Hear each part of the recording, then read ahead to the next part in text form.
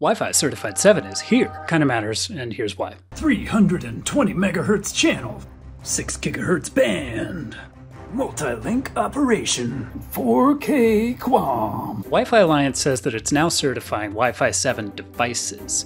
That means if you're in the market for an upgrade, say a laptop or a router, all you have to do is look for the Wi-Fi Certified 7 badge and it'll tell you if that device actually matches up with the standard and will work with other Wi-Fi 7 devices. Wi-Fi 7 is the Wi-Fi of the future and it will mean faster downloads and more stable connections, but you won't really see the benefit of that stuff unless you own a bunch of Wi-Fi 7 gear, and that stuff's not really available just yet. It will be throughout the rest of this year and next year, but until then, the routers that exist are pretty expensive, so you should probably wait.